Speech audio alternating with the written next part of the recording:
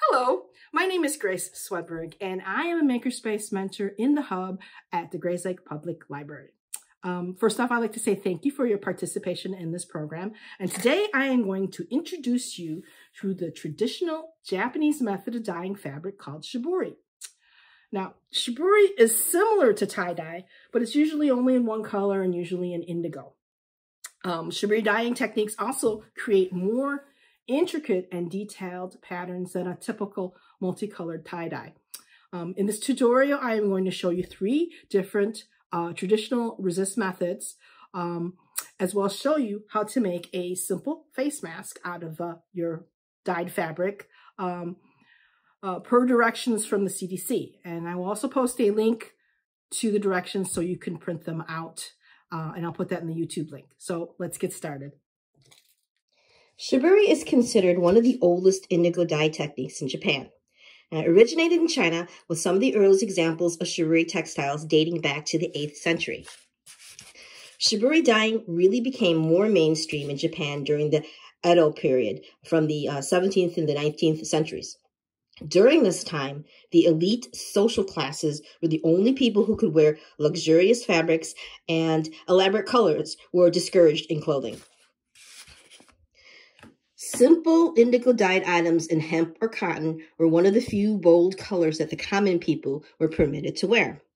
In addition, the natural plant dye contains antibacterial, dirt-repelling, and flame-retardant properties, making indigo-dyed garments very popular with the everyday Japanese worker, firefighters, and the warrior class of samurai. Now, as I said before, the main difference between shibori dyeing and tie-dye is the intricacy. Shibori artists will use thread to create complex patterns with the thread acting as small resists to the dye, creating small spots of color. Now, regular tie-dye is a little more straightforward. You twist and tie from the center of a t-shirt to create a psychedelic spiral of rainbow colors versus the single color of shibori dyeing. Now, traditionally, there are 6 standard shibori techniques. So in this tutorial, I will be showing you the itajime, rashi, and kumu shibori techniques. So let's get started. Hello, welcome back. Let's go over the materials that you've gotten in your kits and also some additional materials that you're going to need to do this project. In your kit, you received a PVC pole, one of these 3 different sizes. The circumference of the pole affects the pattern, the distance in the pattern. So I will wrap a bandana of each of these poles so you can see the difference between what one wrapped in the narrow pole versus the larger pole. Okay. And you got 3 cotton bandanas. You want to make sure you pre-wash the bandanas before you dye them to remove any kind of finish that they might have on the fabric. In a little baggie, you have rubber bands for the resist, as well as string for the resist. 2 pieces of wood for one of the resist techniques, and this is already dyed because I used this previously for one of the samples. You also have 2 strips of t-shirt string. And what t-shirt string is it's made out of thin strips of old t-shirts, and after you cut them, you pull them tight, and then the fabric curls in on itself and makes this string.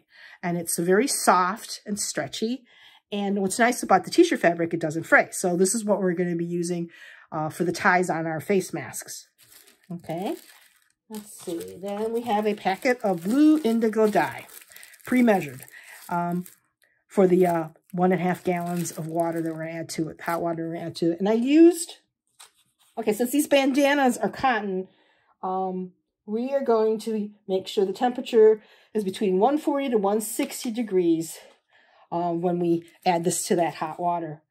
Okay, and we're using Rit dye, indigo dye. And the reason being is that it's very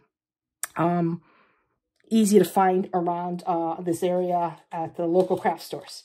But I know there's lots of different types of indigo dyes available. So, you know, you can definitely, if you want to keep, you know, doing more of these dye projects, definitely go ahead and try different dyes. All right, let's see. Some additional materials that you might want. Well, additional materials that you're going to need to do this project. You definitely need something to protect, some sort of plastic tablecloth or something to protect your work area, because this is pretty messy. And you might consider, you know, an apron to protect yourself too.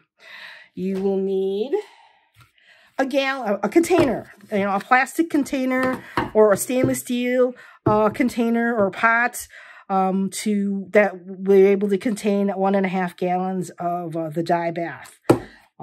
You're going to need something because you need to have enough room for the items that are going to be dyed to move freely. You're going to need something to stir the dye bath with, you know, pink stick. Let's see, rubber gloves, very important. So you'll get purple, blue hands. You also need like a 1/2 teaspoon of dish soap. And what the dish in the dye bath. And what the dish soap does is it helps to level the dye. This, according to Rit, it helps to level dye. And since we're using cotton, you want to add to the dye bath either regular table salt or sea salt, you know, about 1/2 cup. And the reason is that what the salt does is it helps the fibers in the cotton absorb the dye better. Let's see, quick read thermometer to check the water temperature, you know, scissors for cutting the fabric and cutting the twine, ruler, pens, either a sewing machine or needle and thread to sew the mask, the face mask. And anyway, let's get started. All right, we're back. There are a lot of tutorials on the internet about shibori dyeing, and I got most of my information from a blog from Erica on honestlywtf.com blog. This first technique I'm going to show you is called Itajime, which is it's a shape resist technique, and we're going to use the blocks of wood and the rubber bands to prevent the dye from penetrating the fabric. So I just, you know, I gave you some rubber bands, but I also snagged a couple of ones from my rubber band collection, like, you know, these thick ones that they use for asparagus. The first thing you're going to do is take your bandana and you're going to accordion fold it in one direction. So let's start with, and see, I'm going to accordion fold it, I think a little bit bigger than my block. Because the last time I did it, I didn't get as much blue dye. So I'm going to just, can you see this? Yeah, you can see this. I'm going to accordion fold this, you know, whether you flip it back and forth. Yeah.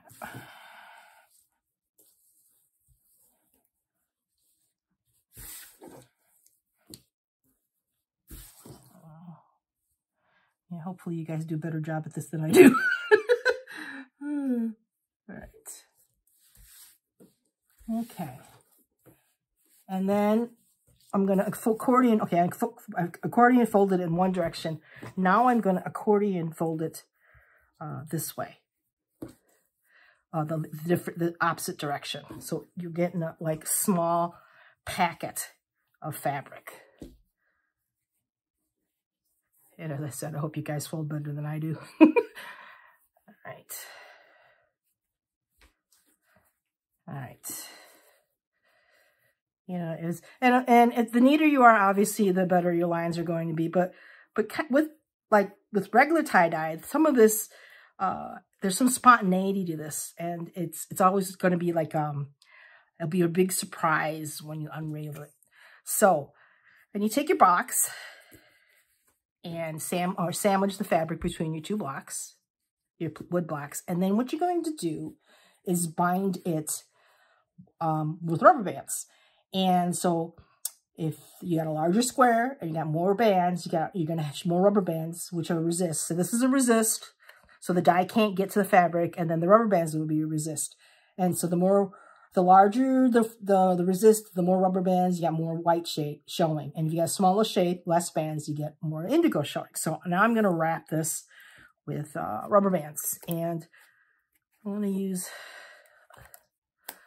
a combination of thick. I'm going to actually put a thick one in the middle.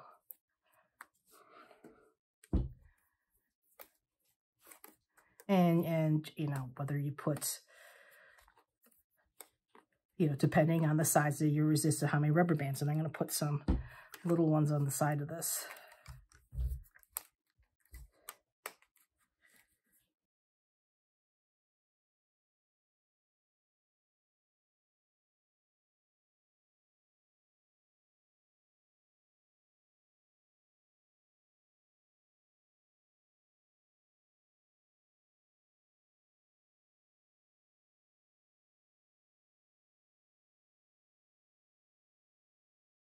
So now I have this little bundle, and you can see I have 2 thin rubber bands on either side of the thick one, you know, tucked in. And you can do this with other objects, like maybe 2 metal lids or plastic lids, or, you know, other odd-shaped wood, or using, you know, binder clips or clamps. So, you know, you can be very creative with this binding technique. Where the rubber band is, it's going to prevent the dye from getting to the fabric. So this will make a kind of a window pane rectangular pattern. This is called Itajime, the shape resist technique. So the next technique I'm going to show you is the arashi pole wrapping technique. Arashi is the Japanese word for storm, and when you unwrap the pattern of the pattern that you get from wrapping around the pole has these thin, kind of jagged white lines on the indigo. So I guess that looks kind of like a storm.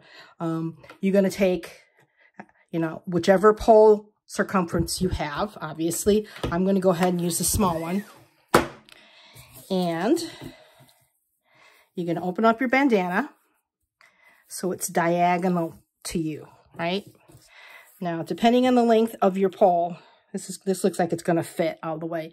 But if your pole is shorter, see this one's shorter, it's not quite the width of the bandana, you're going to want to have your right side, the right end of the pole closest to the right point. And so let's go back. I'm going to start with the point on the bottom. Let's see, make sure I have enough room on the right side, and then just start rolling around the pole so that that right corner is on the pole. Don't worry too much about the left side, because we're going to be basically scrunching the bandana down toward the right. So I'm going to keep rolling until the bandana is completely wrapped around the pole. And actually,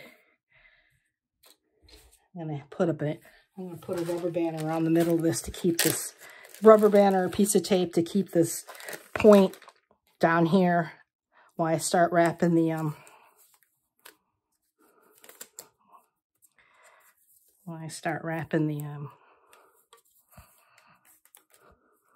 other end with the twine. Oh, it's good enough. So on the bottom, on the right end, what you can do is take your twine and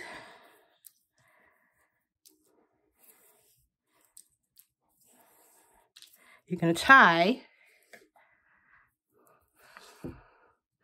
a knot, a double knot at the end of the bandana, at the end of the pole, to keep the bandana on here. This is where it helps to have somebody with a finger to hold your knot down. Okay. Then what you're going to do is you're going to wrap the twine around the pole about 6 or 7 times. And then you're going to scrunch the fabric down like that. See? And then you're going to pull the string tight to tighten up the twine. And then you're going to go ahead and wrap again. 4, 5, 6, 7. And you're going to scrunch the fabric down. Oop, careful not to scrunch it off the top of the bottom of the pole. And pull tight again. So you're going to continue to do this until you wrap the entire, all the fabric on the pole. until you scrunch all the fabric down.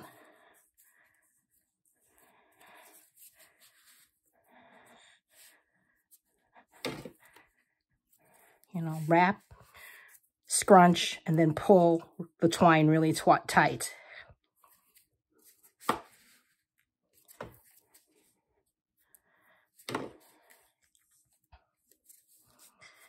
Get rid of my rubber band now.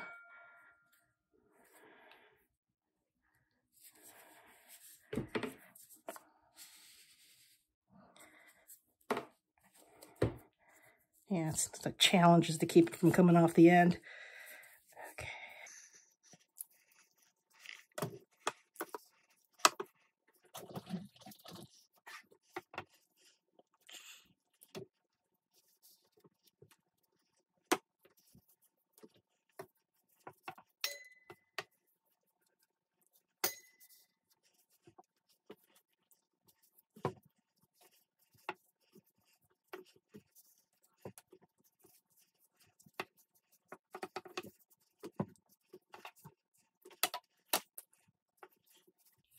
And then, you know, tie off the other end with another double knot above the fabric. Scissors.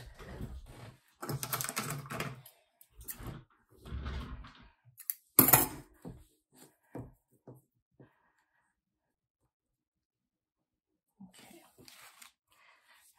Check my bottom.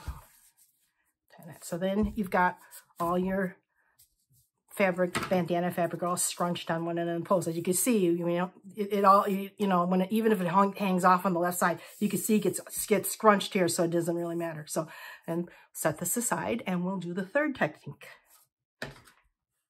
The last binding technique I'm going to show you is called the kumo. It's known as the pleat and bind technique, and it basically involves binding the fabric in close sections to create spider-like designs. So you're going to do an accordion fold again with your bandana. And actually, I'm going to make it slightly bigger so it's even. Okay.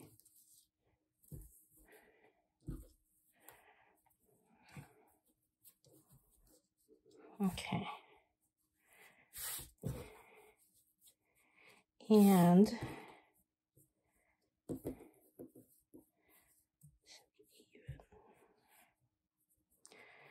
I mean, you get more precise patterns if you're more precise in your folding. Yes, that is true. But this particular pattern or this particular technique is got a lot of leeway to it. So you don't have to worry about it so much. So what you do now is take, and you got this long strip, and you could do, what we're going to do is we're going to take pinch fabric along the side of this and bind it with the rubber band. So even, I'm going to do an even. So I think, let's say, if I start here at the middle,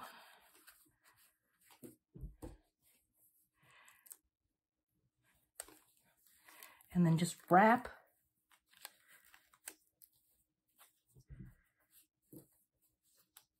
You know, pinch a little bit of this and wrap the pinched area around with that rubber band. So where we're wrapping, the rubber band is going to create the resist, and it will be little white spider-like lines. So I'm going to do that. Let's see, evenly, let's say I could get 1 and 2 in here. So I can get 2 more in here.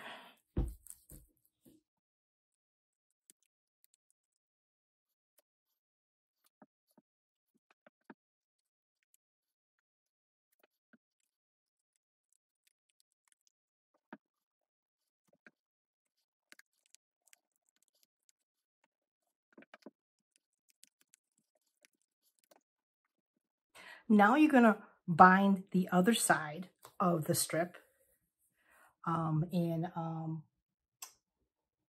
opposite side in staggered sections. So basically, in between here, you're gonna bind in here and in here, anything on the end of this. So let's do this one first.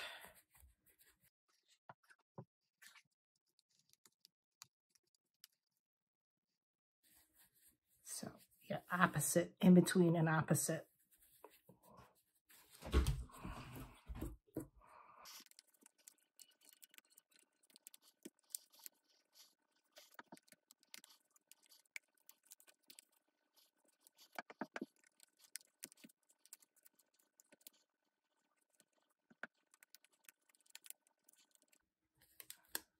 Okay, now go back and see if you can bind even more on each of these little nodes. You know, do another second rubber band underneath that first one and bind it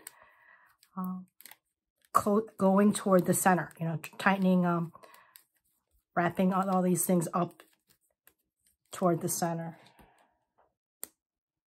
until you can't bind any more fabric. So just keep going on either side in toward the center as close as you can until you can't bind any more fabric.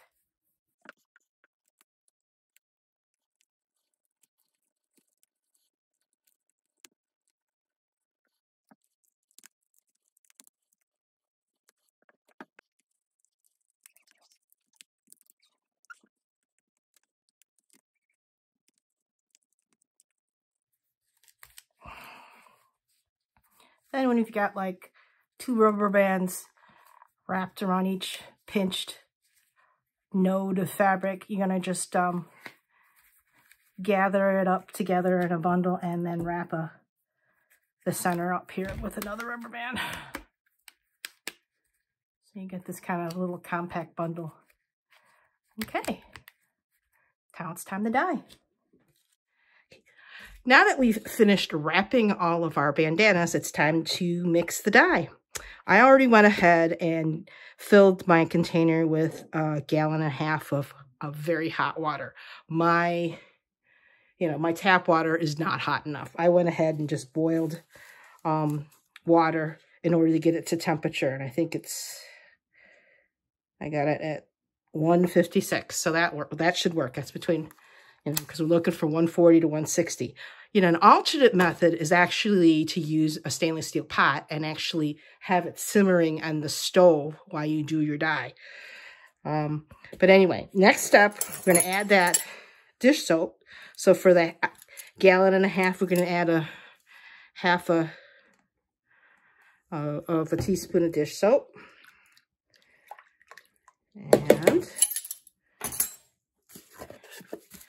I'm going to add 1/2 cup of salt. And the dish soap is it's to level the dye, is what the manufacturer says. And the salt is to help the fibers of cotton absorb the dye a little bit better. So put those suckers in.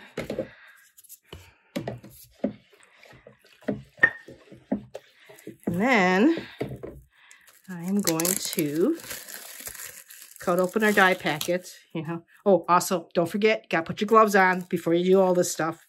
Put your gloves on.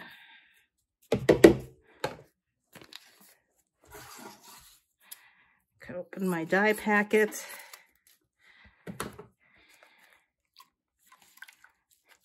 And put that all in. This is 4 tablespoons, 2 ounces of the Rit Indigo Dye.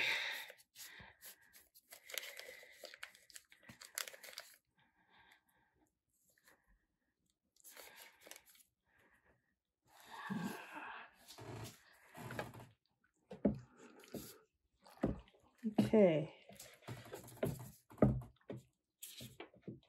So I'm going to stir the dye. Now, I've already gone and soaked my wrapped bandanas. You can, either just go to the sink and run them with the water, or you can, stick them in a bucket and let them soak. So now we're going to squeeze out the excess water. I went ahead and wrapped a couple extra. I had an extra piece of wood. Figured since we're going to make a dye, you might as well use all the dye, or take advantage of the dye. So I went ahead and made extra pieces to wrapped extra bandanas with different resists in order to dye them. So in they go. Now, where's my little ones? This one, I folded a bandana in triangles, and I did the Kumu treatment or technique with the rubber bands. And here's my little wrapped Kumu one. Now, as I was saying, I went ahead and wrapped the Arashi technique on all the different types of poles, the 3 size poles that I had. Okay. And if this doesn't fit, you know, you notice it's a little deeper than the die, what you'll do is take a cup,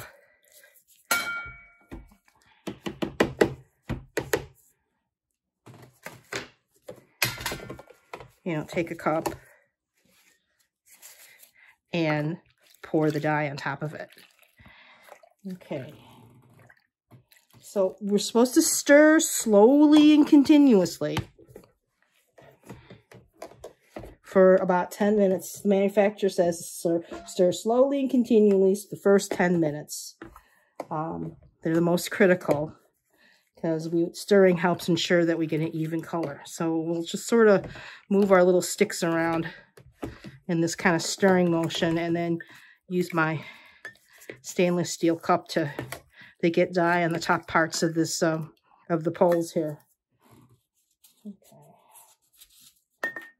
So now, according to Rit, you need to leave the fabric in the dye for at least 10 minutes up to an hour. The longer it's in the dye bath, the darker is the color.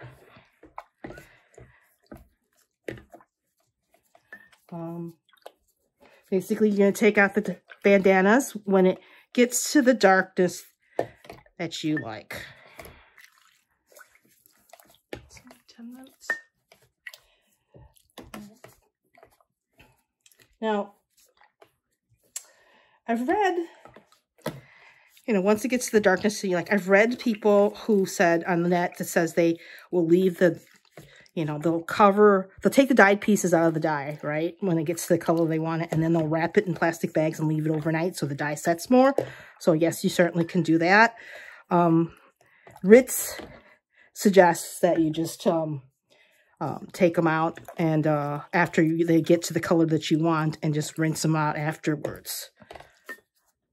Okay. So they also recommend to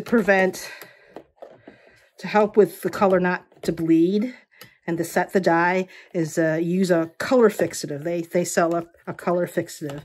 And, I was looking at reviews on the internet, and somebody did a head-to-head video, and they really couldn't see much of a difference when it came to keeping the dye from fading. So because the felt color fixative will keep it from fading. So it's up to you if you want to, go out and get yourself some of this, chemical fixative.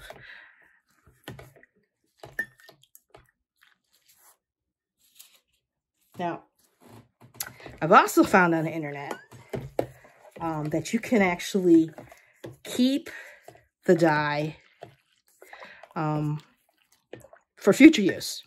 For instance, let's say you're doing curtains or a bedspread. And actually, that's what I'm going to do with this extra dye.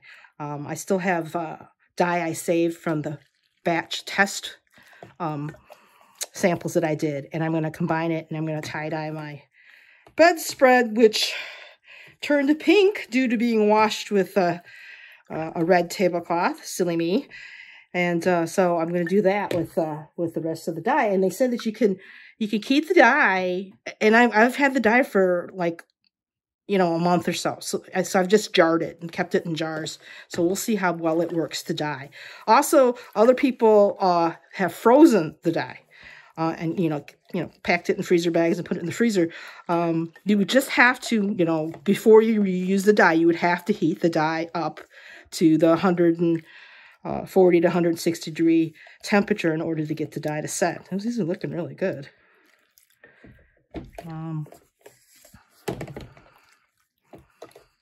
Let's see.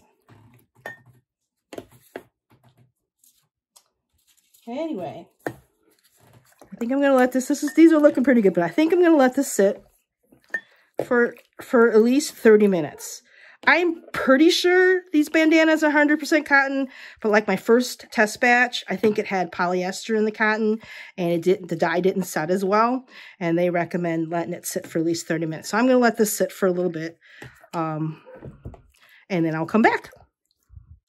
After your bandanas are the color that you want, I let mine sit for 30 minutes. You're going to squeeze out as much dye as you can and then rinse them under cool water until the water runs clear. I don't know if you can see this, but there's there's dye coming out of here.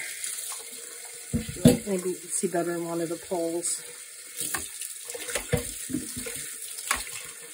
Yeah, see, you can see the dye running in. So just basically rinse all of your bandana pieces until the water runs clear.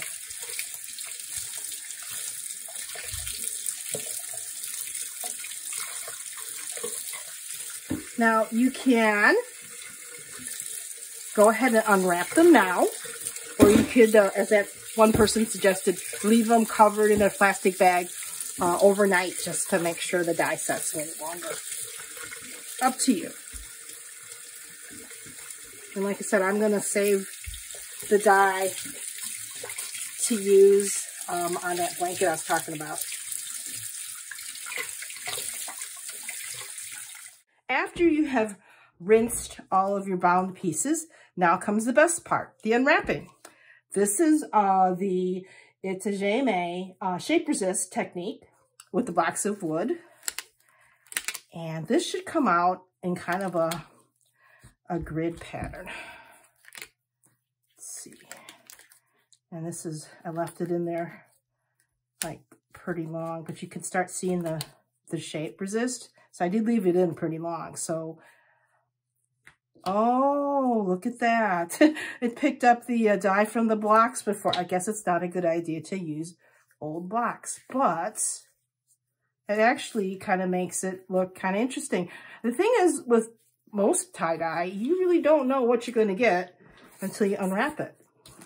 But, as I said, this came out in a very cool grid pattern. Cool. And then it's got these weird two little corners with the pattern of the other blocks. So note to self, not to use these again. The next unveiling is the Arashi technique, the ones that were wrapped around the pole. And as you can see, some of my strings came apart. So that's gonna tell me that some of this is going to be bluer in the middle than I had originally planned, but that's okay. That's part of the surprise of doing tie-dye. Now, some of the techniques I showed you earlier, some of those kimonos with those elaborate scenes are done with one of the other different techniques of Shibori, where they actually sew patterns into the cloth, and then the thread will act as a bit of a resist. So let's see what this looks like.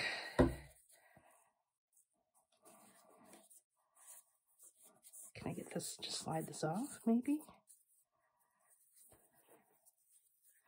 And, okay. Now, if you had nylon or cotton, obviously it looks like I have got cotton. Some of this is cotton yarn. It's going to obviously pick up the dye, but if you don't, if it's nylon, it won't pick it up as much. So let's see.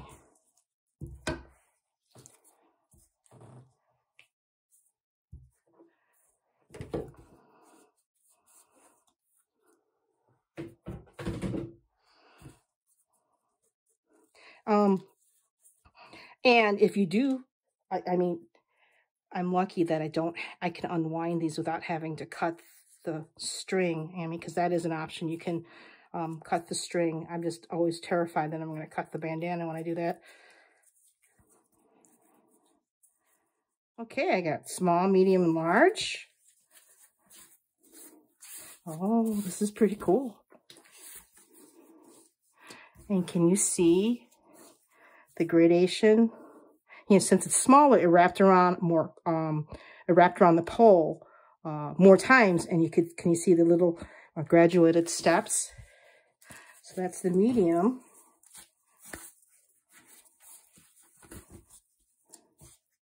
Oh, and look, this one you can sort of see the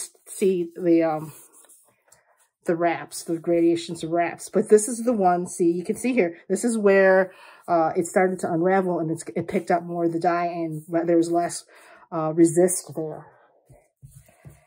And this one, I think, is the large circumference pole. Yeah, and it's even.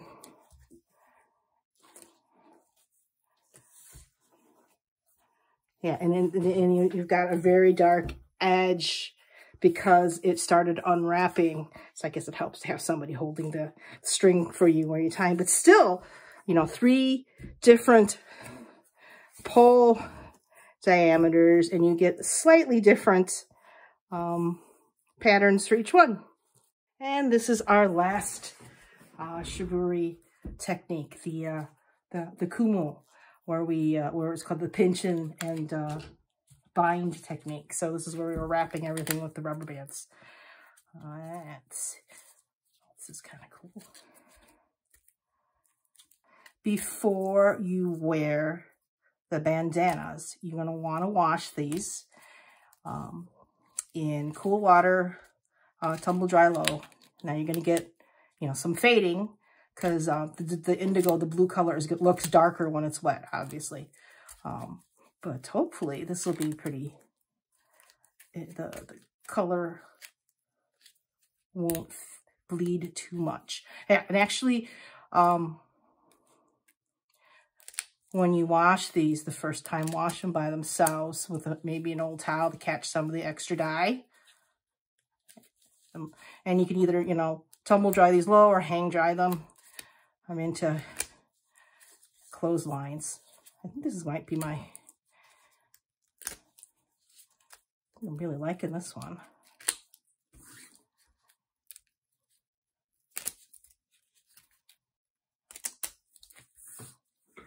Oh, I think this might be my favorite.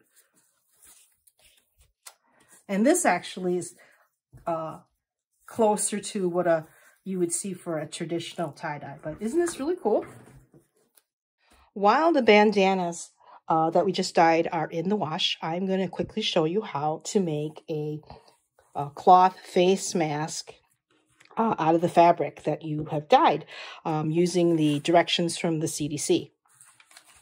Now, the CDC says to cut 2 pieces of fabric 6 by 10. And to save myself a seam, I think I am just going to fold this in half to the 6 inches. About 6 inches there. And I'm going to cut the fabric along this pattern.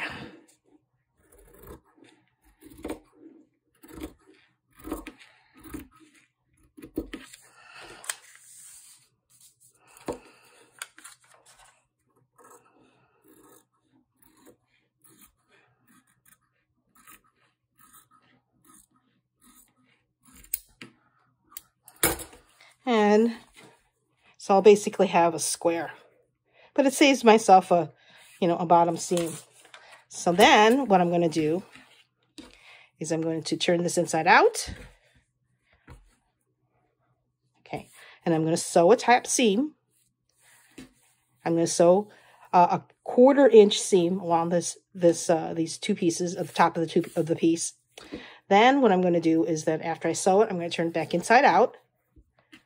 And if you want, You know, you can top stitch the top and the bottom so it doesn't fold in on itself when you make it into the mask. But what we're eventually going to do is then we're going to turn the ends in 1/2 inch and then another 1/2 inch on either side. These are going to be, this is going to be the casing for the ear tucks, for the ties. You know, like that. See the ties? The casing for the ties.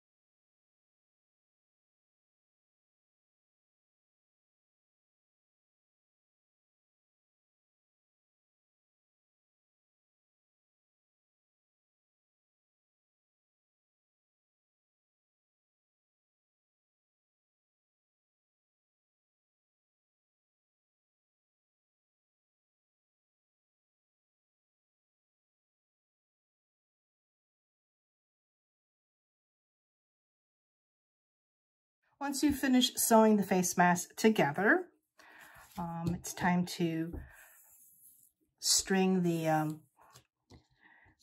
t-shirt yarn through the casings that you've sewn on either end of the mask. So what I usually do is you get a fairly large safety pin and you hook it through the end of the string, and then you find the edge of your casing and then run push the safety pin through. You know, you're gathering, you're pushing it through, and then the safety, as you move the safety pin through the casing, it'll pull along the string. Okay. And then, you know, fit it to your head. You know, tie a knot, you know, fit it to your face.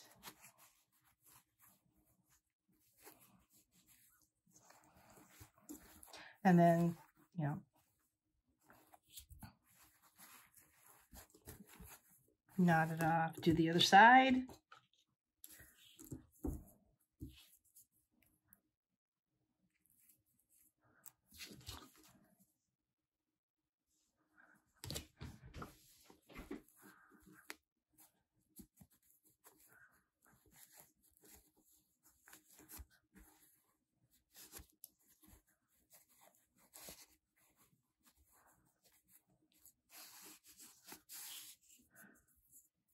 And then,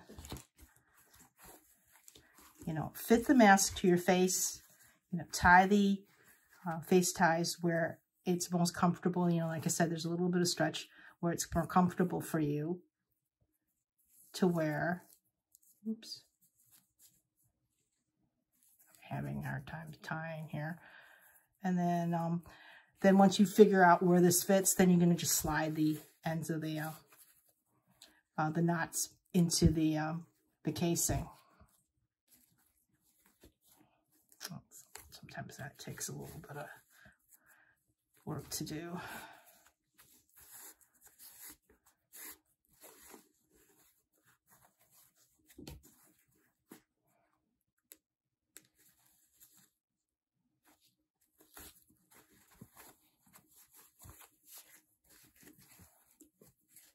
And then you have